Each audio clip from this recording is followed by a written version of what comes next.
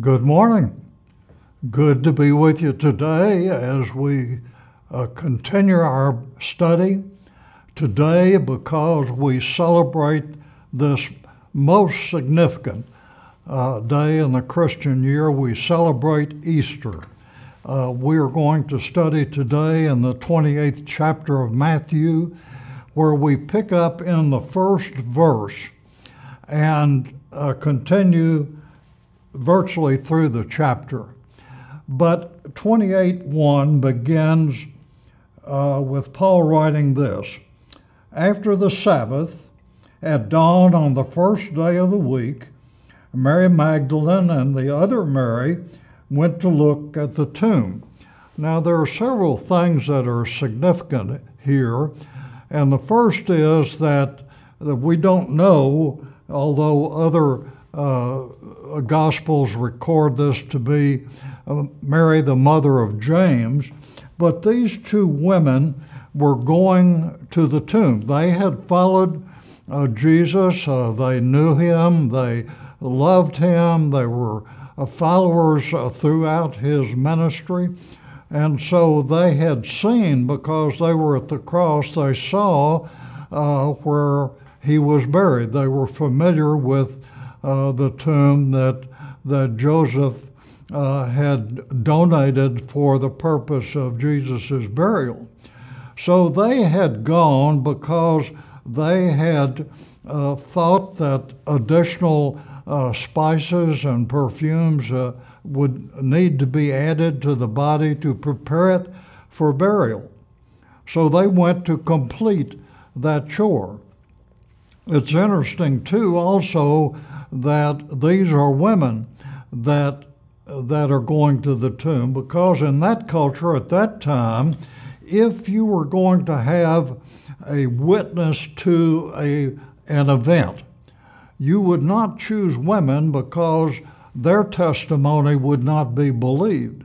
Yet in Matthew's account, we see these two women going to the tomb to continue to prepare Jesus' body.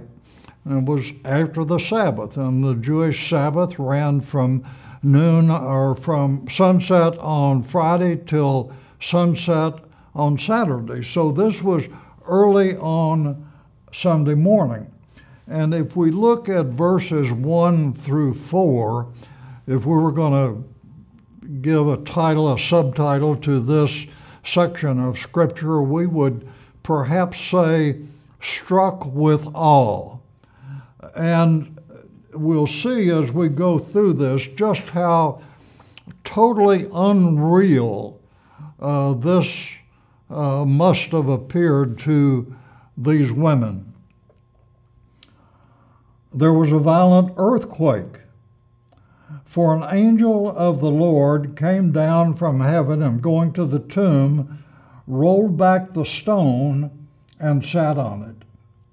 Now, this stone that was in front of this tomb was round, and it was probably as tall as the average man and perhaps a foot thick. It was very heavy.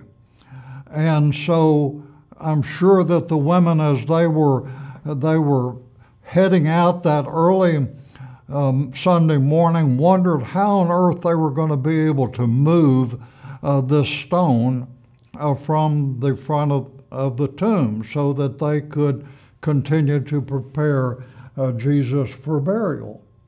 And there was a violent earthquake. This perhaps moved the stone. Perhaps the angel moved the stone, this messenger of God. But in any event, the stone was rolled back and the angel sat on the stone. His appearance was like lightning, and his clothes were white as snow.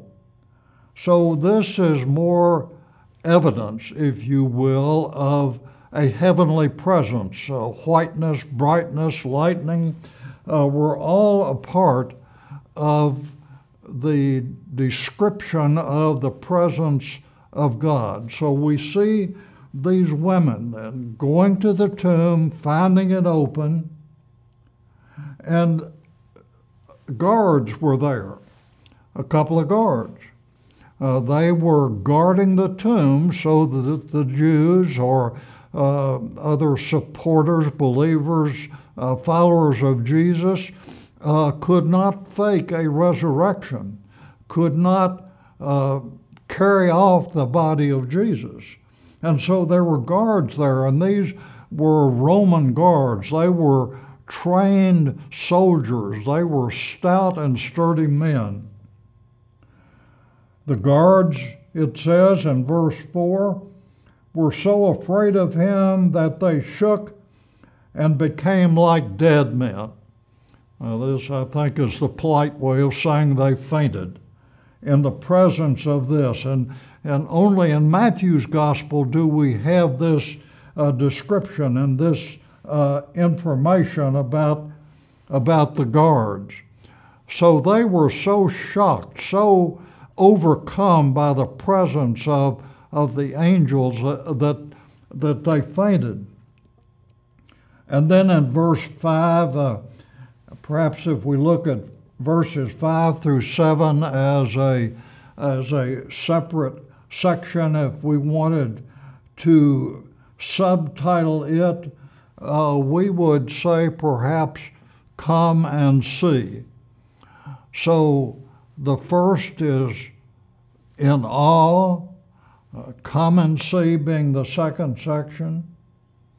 And then in verse 5, Paul writes, the angel said to the woman, do not be afraid, for I know that you are looking for Jesus who was crucified.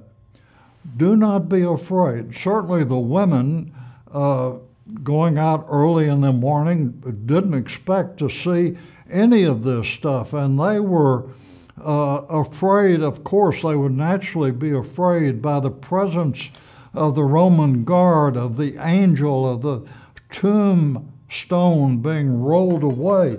And Paul writes that the angel said, do not be afraid, for I know what you're looking for. You're looking for Jesus who was crucified.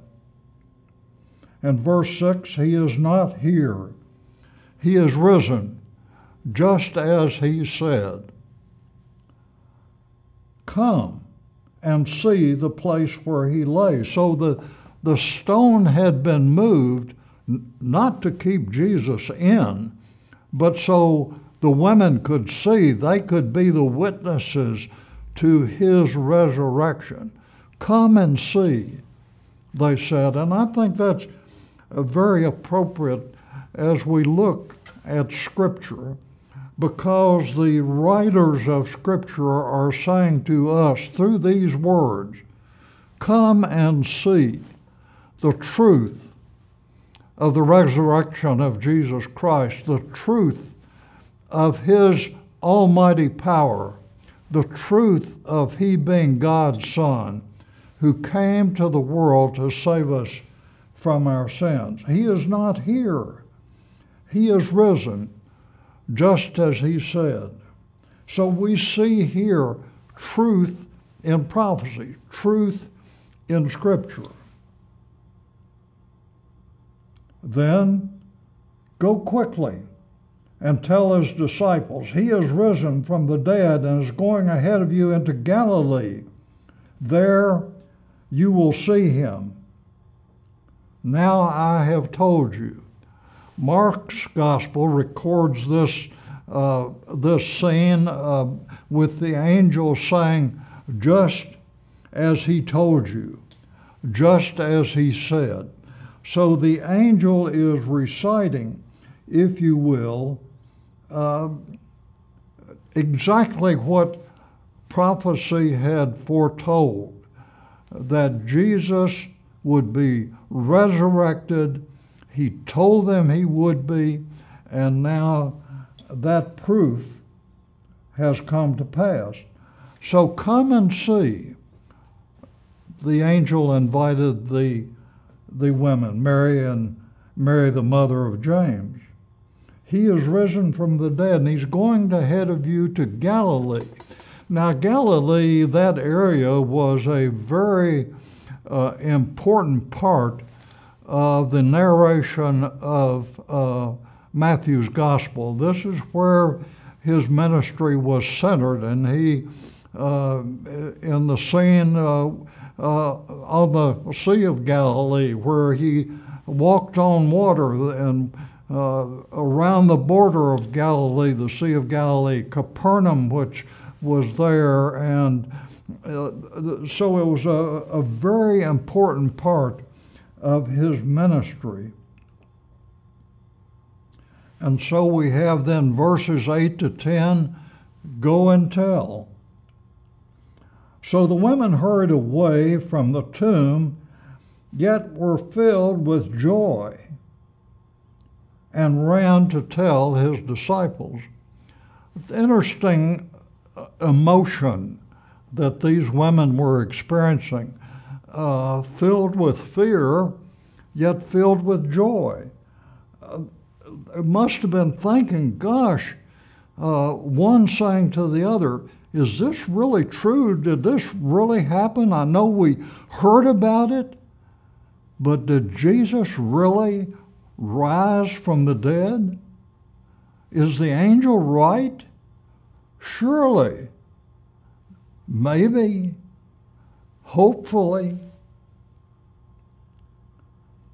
Suddenly, we read in verse 9, Jesus met them.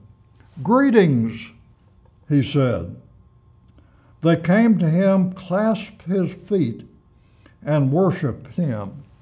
This first Sunday worship, clasping his feet and bowing down before him on one's knees, was a typical form of worship in those days. And so the women, following tradition, seeing Jesus, recognizing Jesus, they worshiped him. Then Jesus said to them, do not be afraid. And here's that term again. You know, it's going to be okay. Don't be afraid. Said, yes, I am Jesus. Yes, I have risen. So he said to them, do not be afraid. Go and tell my brothers to go to Galilee. There I will see them. It's very interesting that he said, go to Galilee, which was a large area. The Sea of Galilee was 13 miles long and 4 miles across, and there were many communities around the Sea of Galilee. But he says, go to Galilee, there they will see me. And he's talking about his brothers. Now it's interesting that he didn't call them disciples, but called them brothers, a very affectionate term. Now these were the brothers that had gone to sleep when he'd asked them to stay awake and pray. These were the brothers that had deserted him when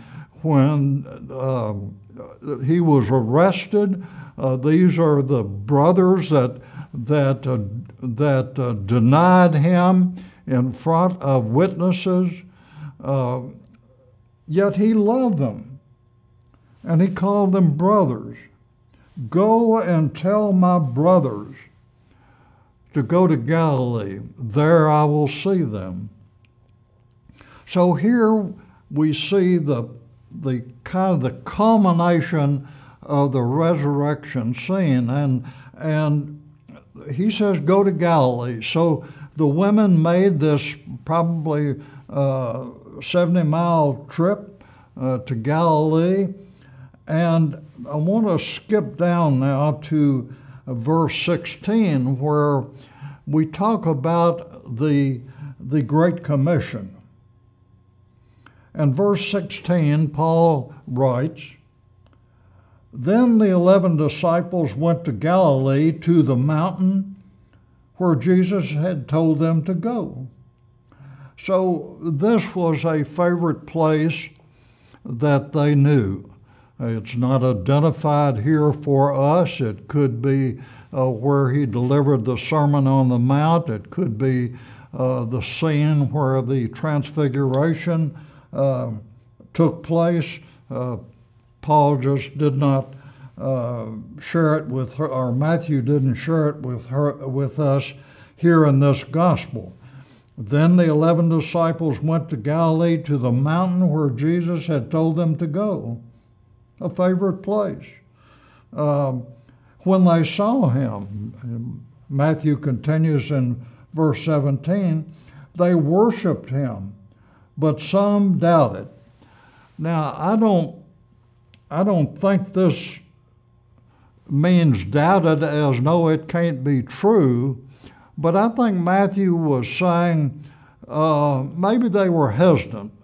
Maybe they just weren't sure. Maybe they didn't quite understand the significance of what they were seeing. They were seeing Jesus in a resurrected form. They had known he had been crucified. So hesitant, maybe. I'm not quite sure. And then in verse 18 it says, Jesus came to them and said, all authority in heaven and on earth has been given to me. Now, if we go back to the 7th chapter of Daniel and we look at the 13th and 14th verse, in my vision at night, Daniel is writing, I looked, and there before me was one like a son of man, coming with the clouds of heaven. He approached the Ancient of Days, this would be God, and was led into his presence. He was given authority, glory, and sovereign power. All nations, peoples, men of every language worshiped him. His dominion is an everlasting dominion that will not pass away, and his kingdom is one that will never be destroyed. So this authority that Daniel wrote about, we see here being given to Jesus. All authority in heaven and on earth has been given to me. So we see here a point where we have to look at Jesus and say, who is he? Maybe this was the hesitation on the part of the brothers, the disciples.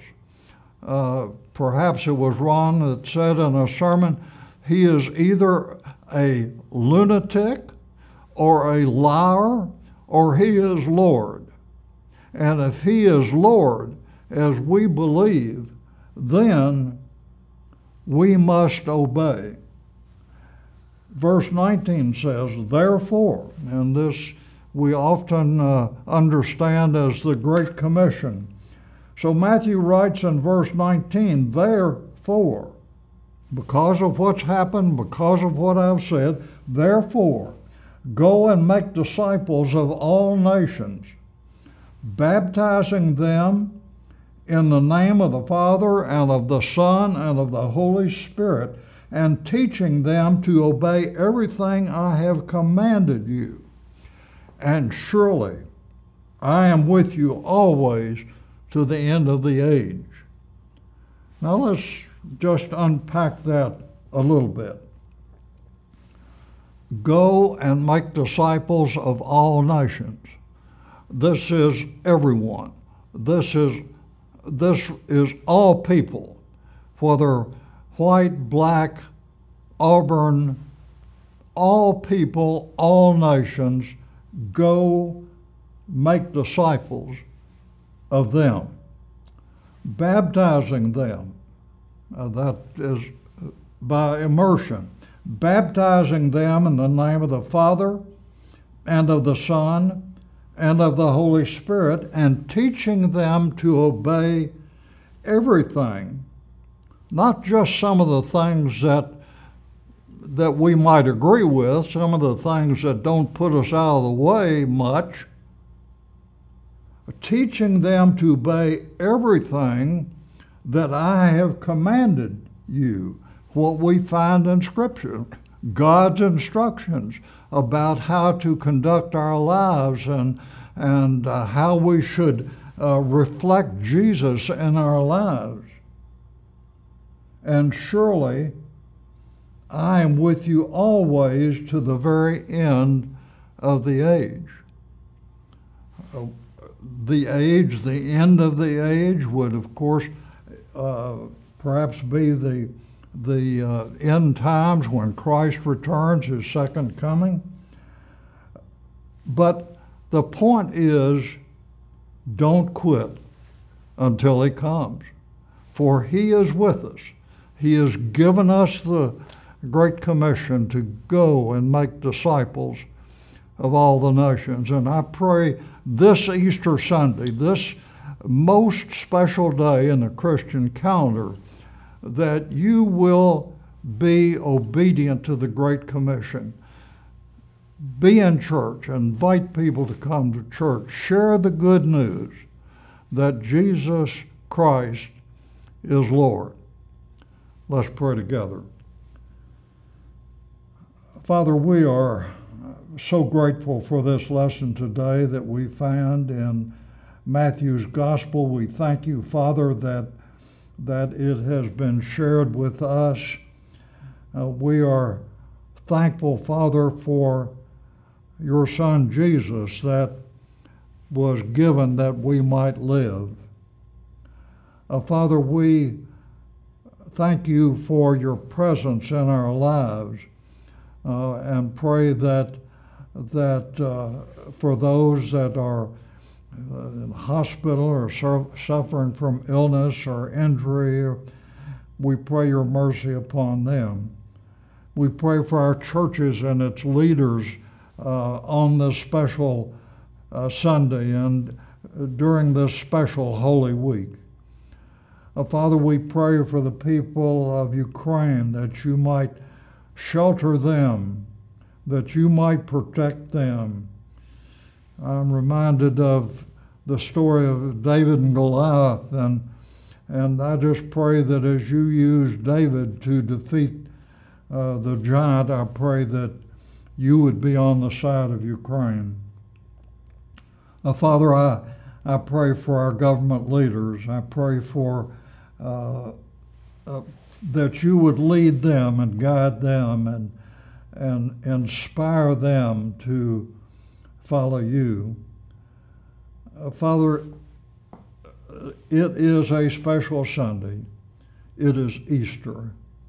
And as we go out, Father, I pray that you would use us to share that good news that Jesus is Lord. All of these things we pray in the mighty name of Jesus. And all God's children said, amen. God bless you.